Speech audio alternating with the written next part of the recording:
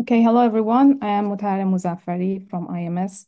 And in this session, I'm going to present about the concept of divine love from the perspective of Rumi and John of the Cross, who are the two main mystical poets from the Eastern and Western Mediterranean. I hope you find it interesting. Oh, sorry. Okay, this is a table of contents. So we will come with the concept of mysticism in Islam and Christianity, and we'll have a short biography of Rumi and John of the Cross and their literary works, and then we come to the definition of divine love, and we will compare their views and perspective on divine love, and then we will come to the conclusion. All right.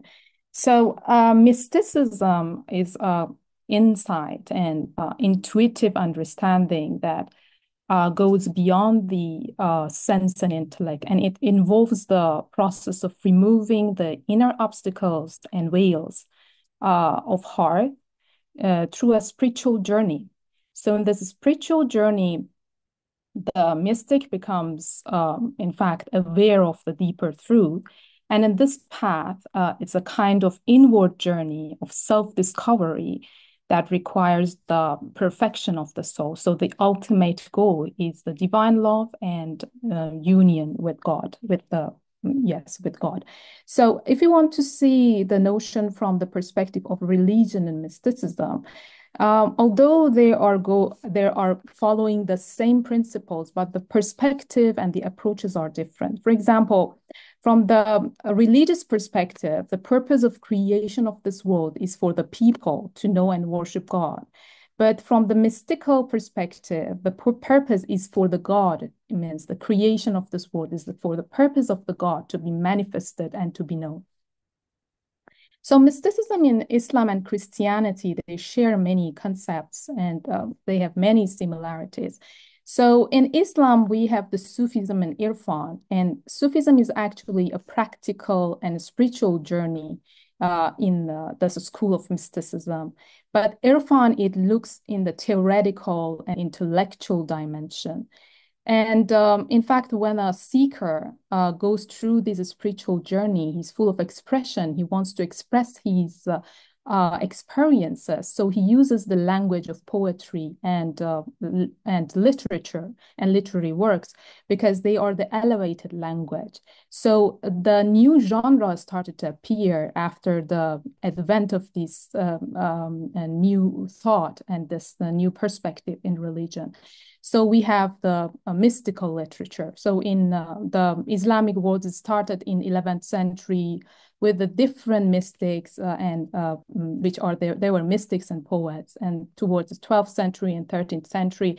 In the 13th century, it's reached its peak because we have the Rumi here. He's very well known and his works are still being read and very well known in the world. And it is actually translated to more than 40 languages.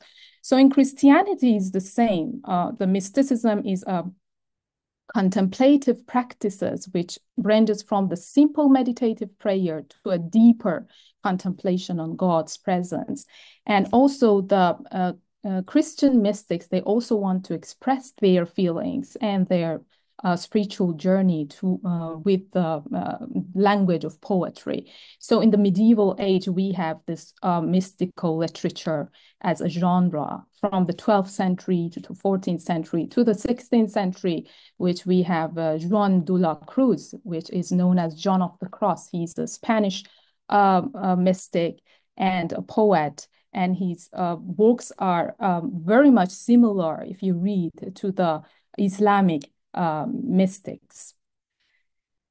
All right, so if you want to have a short only biography of the two poets, Rumi is for the 13th century, and he was born in Balkh in Persia, and later he migrated to Konya in Anatolia. In there, he gained widespread fame, and he spent the rest of his life there.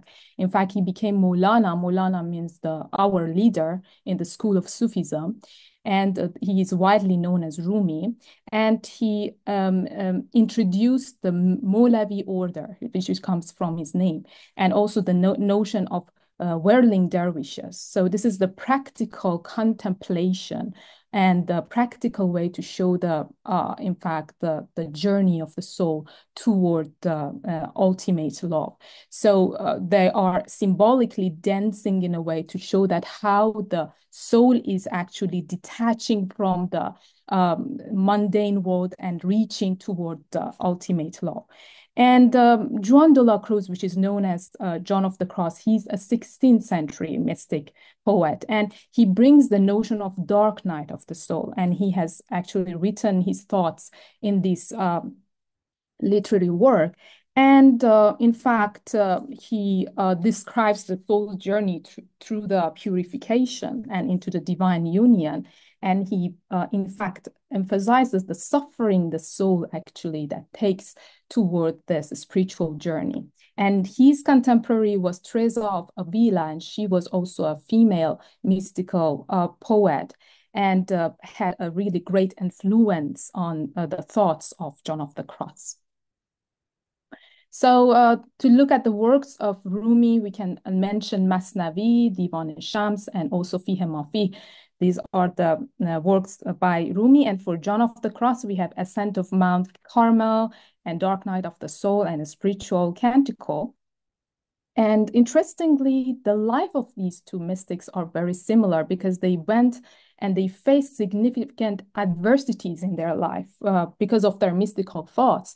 Because mystical thoughts is a kind of interpretation of religion, which is not accepted by everyone. So they were actually isolated from their society because of their revolutionary thoughts of religion. So in this phase, they felt a kind of adversity.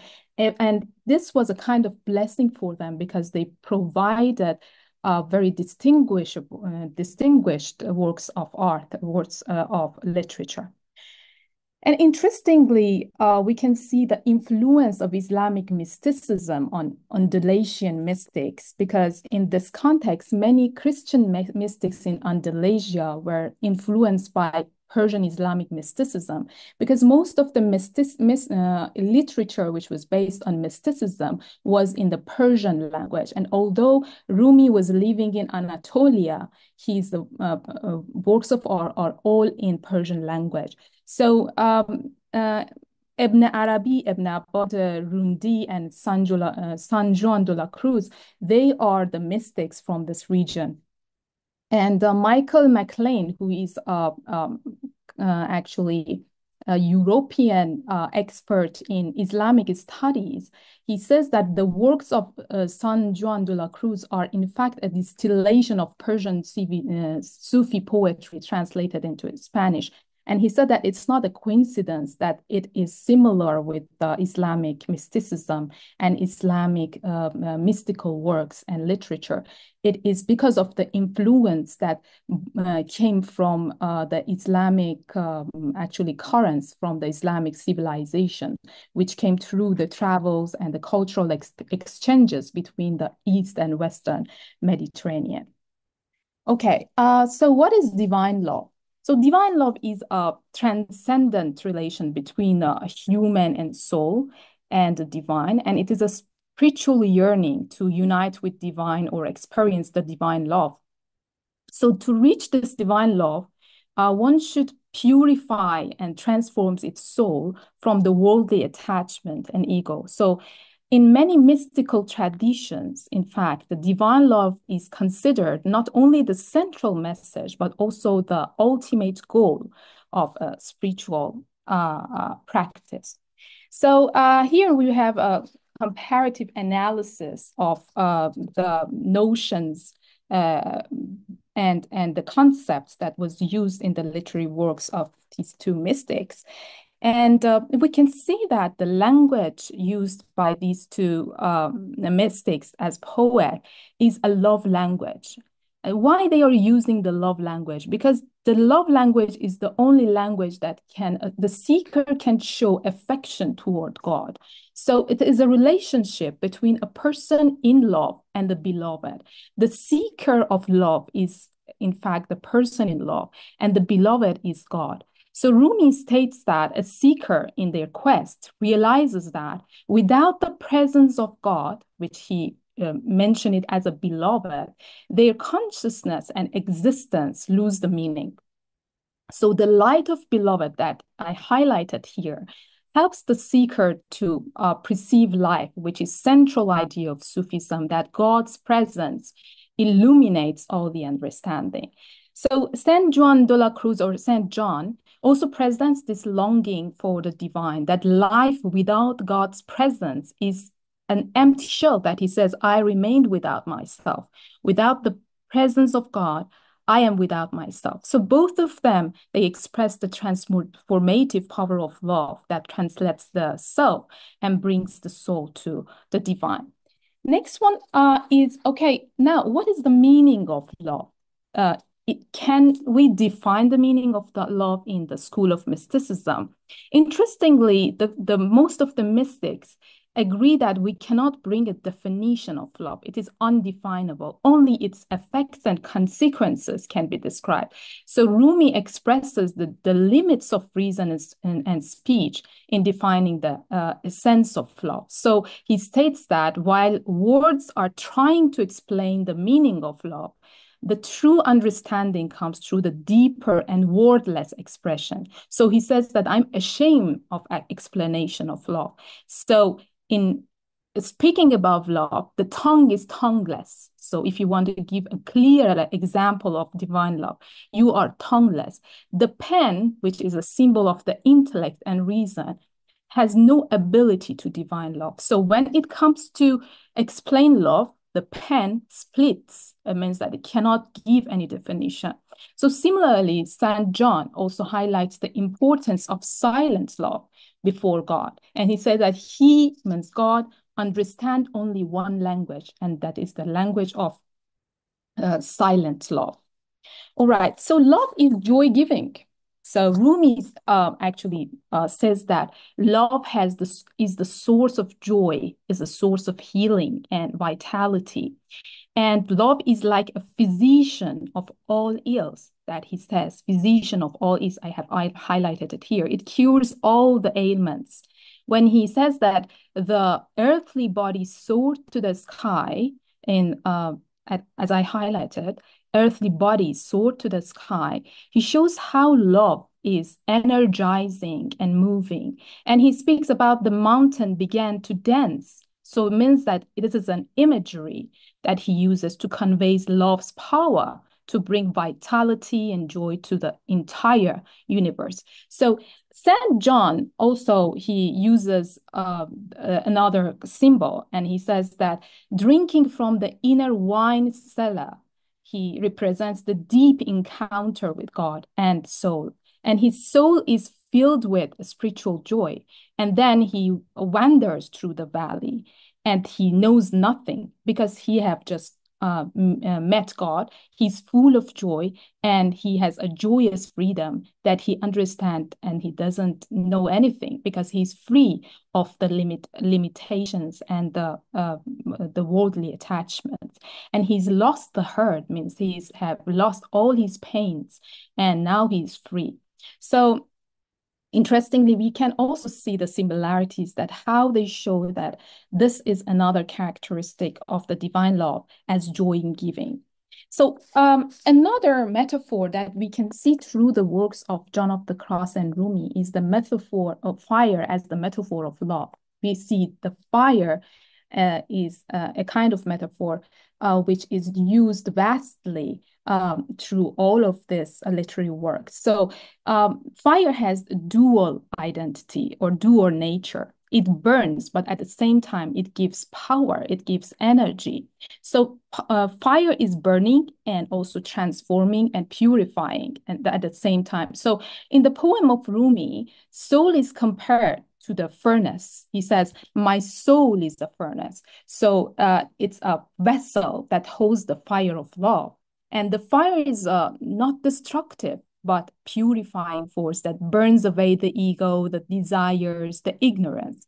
So one should embrace this burning process in the process to achieve the spiritual growth. So those who are blind, as he says, anyone that is blind to this burning, they are ignorant and they fail to realize the deep meaning of love. And St. John also says, introduce the fire as a metaphor of love, as a purifying and refining. And he says this is a sweet flame. This is a delightful wound, which represents spiritual burning that cleanses the soul. All right. So love is life-giving. So in Rumi's verb, love is the foundation of all existence. Without love, neither universe nor human would have come into the being. So the phrase that he says, if there have not been love, how should there have been existence? So love is the creative force behind all the creation. So Rumi connects the life-giving force in a biblical allusion that he says that the pure love was united with Muhammad. This is his religious belief that this pure love is connected with the Prophet Muhammad in his religious belief. So declares that this pure love was united with him and God addresses him, but for thee. So it means that because he is the only person who has united with the pure life, so God has created this universe because of him. So he signifies the existence of universe was bestowed to him out of this divine love. In the poems of Saint John, also he represented as delicate and pleasant sense, and he represented the love as a word, which is a symbol of Son in the Trinity that we have, the Son, the Father, and the Holy Spirit. So through him, the divine love touches the soul, and he attributes the grace of divine love to Christ, who through his love offers the soul to taste the eternal life. So like the other as I just mentioned about the dual identity of love, which burns and purifies at the same time. The love is pain and remedy. It is another dual nature of love. So it means that in this line, which is that no physician offers a cure for no illness, the Rumi says.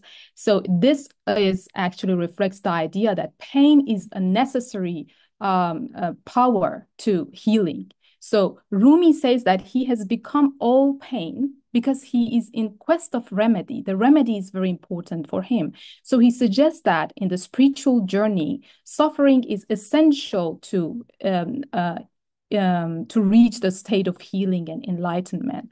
So the transformative pain leads to the growth and healing. So through this green pain, which is in front of the black pain, the black pains are the very trivial pains, which comes from the anger, which comes from the longing for the earthly desire. We have the green pains. The green pains are blessing because it makes the soul to seek God, and it purifies the soul toward the divine law. And Saint John also addresses the living flame of love that tenderly wounds my soul. So he actually signifies the wound, which is the transformative encounter with God that purifies the soul. And this wound is also a blessing for him because it will change him to a better being.